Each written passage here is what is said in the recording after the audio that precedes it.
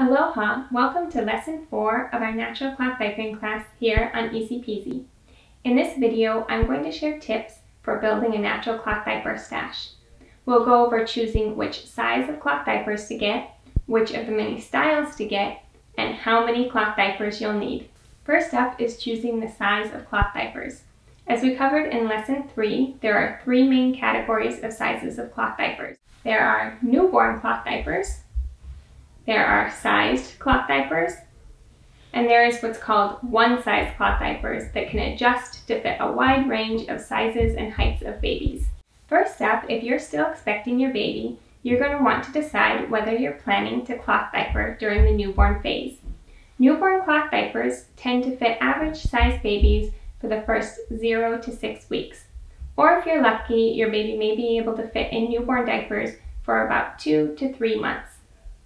I personally only recommend investing in newborn diapers if you plan to start cloth diapering within the first month. If your baby is born in the 6, 7, or 8 pound range, they're likely to fit well in newborn cloth diapers. However, if you have a baby who's born at 9 or 10 pounds, they may already be a bit big for newborn cloth diapers. One-size cloth diapers tend to start fitting around 10 pounds, but you'll want to keep in mind that newborn babies have a unique shape to them. They tend to have teeny tiny little legs, and if you want to stay under the umbilical cord, they have a pretty short rise. So this is a one-size diaper, all the way snapped down to the smallest size, and this is a newborn diaper.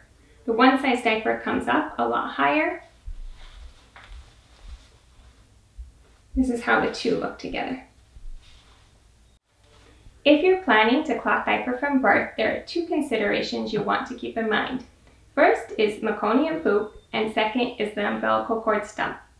Meconium is the dark green tar-like poop that's been building up in the bowels during the fetal time, and it's passed out soon after birth. It may take a couple days to totally get out of baby's system. But please don't let meconium poop scare you away from cloth diapering from birth. With my daughter, we were using workhorse-fitted newborn diapers, and after she had a meconium poop, my husband simply rinsed them with water and then put them in the diaper pail. They rinsed clean no problem and came out without stains. So if you want to start cloth diapering from birth, don't worry too much about your cloth diapers getting stained.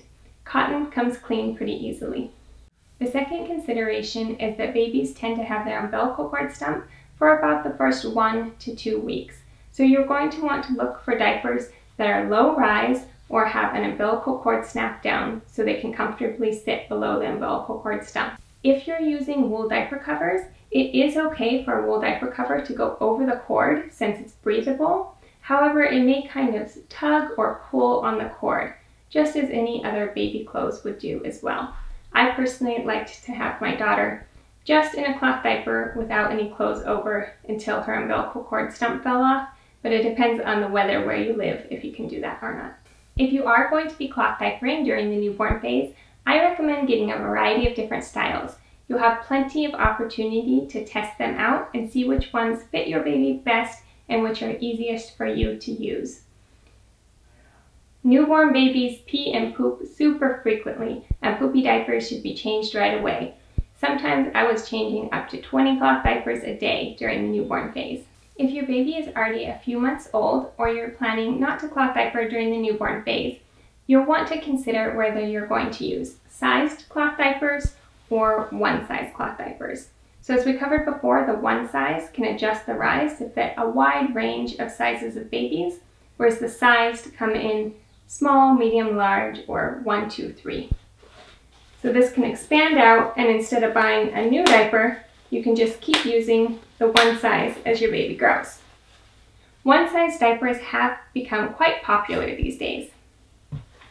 However, my personal preference is for sized cloth diapers. That's for a few reasons. I like that sized cloth diapers tend to give a better fit, they're trimmer and less bulky, and for me, they actually serve the same purpose as a one-size cloth diaper. My babies tend to be born around 6 or 7 pounds, and can start out with newborn cloth diapers. Then when they outgrow newborn at around 12 pounds, they can start fitting into a size medium diaper, which tends to fit from about 12 to 20 pounds. My babies thin out a lot as toddlers, so they only weigh about 20 pounds at 1 or 2 years old. And we transition to potty independence and underwear when they're still about the 20-pound mark. So for us, we can simply use newborn diapers, size medium diapers, and then underwear.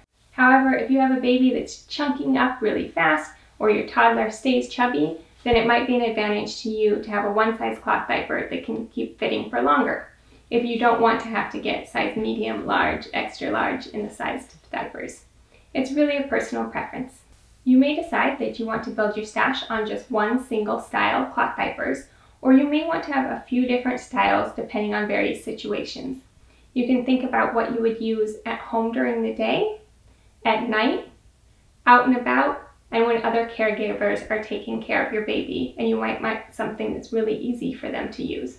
We're going to look at the ease of putting on baby spectrum, the ease of washing and drying spectrum, the cost spectrum, and a couple other factors. Let's look at the spectrum of natural cloth diapers in terms of ease of putting the diaper onto your baby. These first three are about the same when it comes to putting them onto your baby: an all-in-one, a pocket diaper, and an all-in-two. We looked at these more in depth in lesson 3 on the styles of different cloth diapers.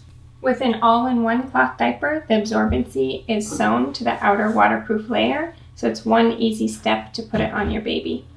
With a pocket diaper, the absorbency is stuffed into the pocket, so once that's been done, it's one easy step to put it on your baby. With an all-in-two, the absorbency is snapped into the waterproof cover, so once that's been done, it's one easy step to put it on your baby. In lesson 3, I also showed putting each of these styles of cloth diapers onto a baby doll, so you can refer back to lesson 3 if you're a little uncertain how you would put these on. So these next 3 options are 2-step ones when using with a cover. With a fitted diaper, you'd first put on the fitted diaper and then put on the cover. With a pre-fold, if you choose to fasten it around your baby, then that's going to be a little bit more difficult than putting on a fitted diaper. With a flat, if you choose to fold it and fasten it onto your baby, again, that will be more difficult than putting on a fitted. However, you could also use a pre-fold or a flat, just pad folded in the cover, and when you do that, they'll be easier than the fitted diaper. If you have tri-folded the pre-fold and laid it inside of the cover, when it comes to putting on your baby, it'll be one simple step to put that onto baby. So that will be one step, whereas the fitted and cover is 2 steps. If you've pad folded the flat and laid it inside the cover, again, that's one step to put that onto baby. With these 3 options, you're also able to sometimes use them without the cover when you want to watch your baby closely, see when they pee right away, or just give them more time to air out. So with the fitted, it'll just be one step to put on the fitted. If you're going to use a pre-fold with diaper belt, it's super easy to remove and replace this pre-fold. So this is a great setup for elimination communication, babies who use the potty. This will be even easier than getting a fitted diaper on and off. And you can also pad fold with the flat and use that with the diaper belt. That's just going to take a little bit longer to do the folding than the pre-fold would. But diaper belt is a super easy option for getting on and off your baby. Let's look at the spectrum of natural cloth diapers in terms of ease of washing and drying. This is going to be really important if you don't have a washer or dryer at home and you're going to be hand washing or hang drying your diapers, or perhaps if you're going to be traveling a lot and you just want the simplest thing to wash and dry. So a flat diaper, since it's one thin piece of fabric, it will be the easiest to wash and quickest to dry. Covers are also pretty easy to wash and dry. Next up will be the pre-fold. It's a bit thicker than the flat in terms of layers, so it'll take a little bit more dry time, but it's still an easy option to wash. Next up would be a snap-in insert for an all-in-two. This is a little less bulky, so a little bit quicker drying possibly than a fitted diaper, but it's going to depend exactly what these are made out of. So up next, since the fitted diaper is separate from the cover, that does make it easier to wash. It's just the cotton on both sides. Water can get through both sides in the washing process. For a pocket diaper, it's really going to depend what you have stuffed your pocket with. These Thirsties natural pocket diapers come with cotton and cotton hemp inserts, and because of that, those would be pretty easy to wash and dry. However, if you're using pocket diapers with polyester microfiber inserts, those hold on to stink and those could be really difficult to wash and get them really clean. So for the pocket, it's going to depend what you have in there, because again, you could be stuffing your pocket with an insert, with a pre-fold, with a flat. So if you wanted pockets to be easy to wash option, then you could use them with flats inside. And once the absorbency has been removed, the cover is pretty easy to wash. The most difficult one to wash and dry is going to be an all-in-one diaper. That's because of the way the absorbency is sewn to the waterproof outer layer. These are made with a pocket through here, so that's going to allow water to pass through from this side and this side to help to get this clean. Since it's a lot of layers bunched up together, that can take a bit more time to dry than a flat would, but this is still similar to a pre-fold, so the dry time won't be so much more than a pre-fold. But it just is a bit harder to wash and dry when you have everything attached all together. I want to note here that with 4 of these options, you can keep reusing the cover multiple times. So if you're doing a flat with a cover, a pre-fold with a cover, a snap-in insert on an all-in-2 diaper, or a fitted diaper and cover, if just the absorbent layer, such as the flat diaper, gets pee or poop on it, that will go into your diaper pail. But if the cover is still clean, it hasn't been soiled, there's no poop on it, you could just air dry this and use it again for the next diaper change.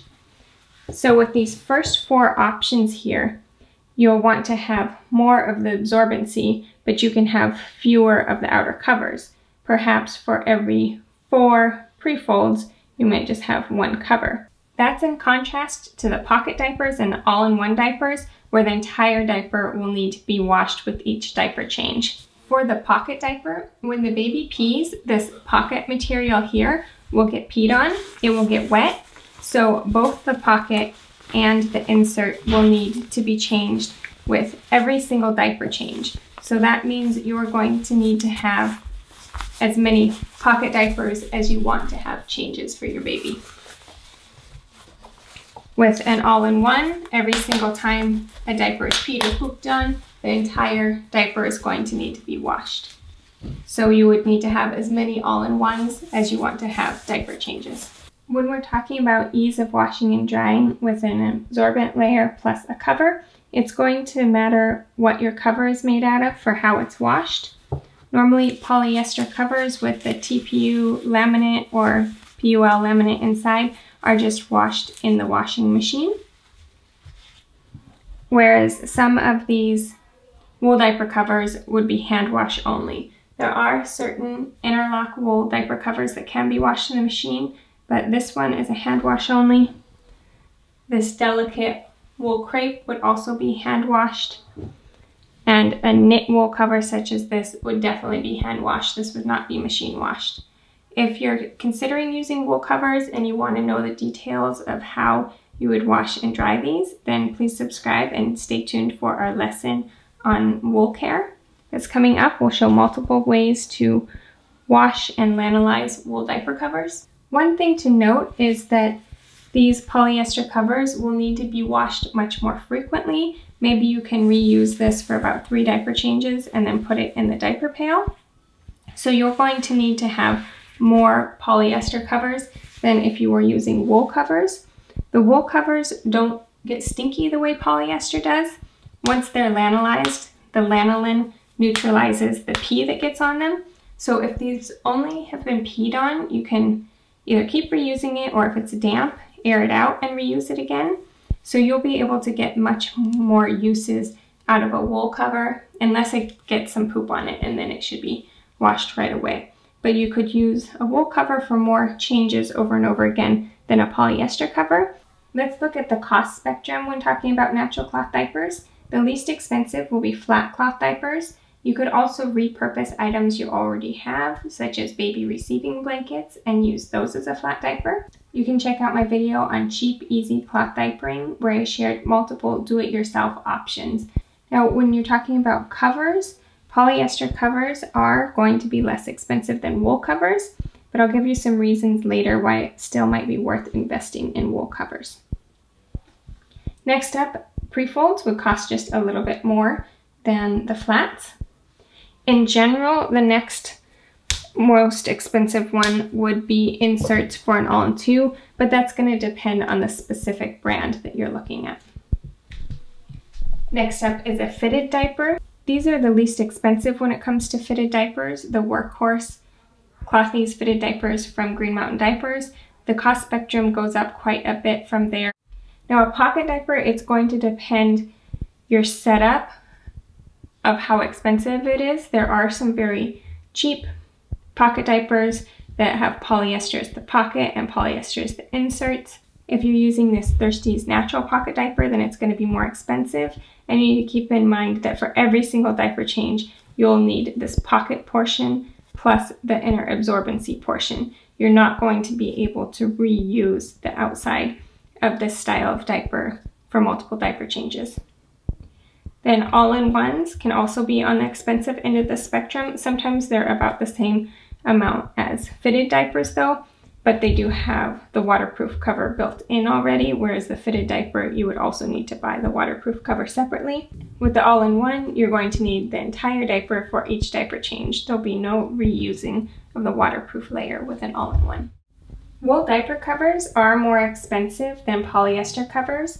Some reasons you might choose to use wool is that you want an all-natural option, both the cover and the absorbency being natural.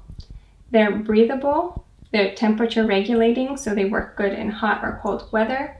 They're very comfortable for your baby to wear, and you can reuse a wool cover many more times than a polyester cover, and the wool still won't smell. Because of that, you can get away with owning fewer wool covers than if you were using all polyester covers. If you're looking for something that's the most versatile, that you can use in multiple different ways, that would be flats, and next up pre-folds. In our lesson about the different diaper styles, I showed some of the different ways you can use those with your baby. But also once you're done using them as diapers, you can still use a flat as a kitchen drying towel, a cleaning towel, a burp cloth. It might be used as a blanket. There's just so many ways to use a flat since it's basically just a big square or rectangle piece of fabric. Also, a pre-fold can still be used for cleaning up spills, puddles on the floor. I use the really small preemie pre-folds in our Pot-Tet Plus travel potty to absorb the pee if I'm not somewhere where I can easily dump the potty. So flats or pre-folds are something you can keep on using even after the diapering days are done. These other styles pretty much just are a diaper, fitted, all-in-two, pocket, or all-in-one. They're not going to magically change into something other than a diaper when your baby's done with diapers. If you're looking for something with really good longevity, maybe you're planning to use it on multiple children, or you just want to last for a really long time, a flat or a pre-fold is going to have the best longevity, and that's because they don't have any elastic or snaps or closures. So on a fitted diaper or these other styles, the elastic could go bad eventually, need to be replaced.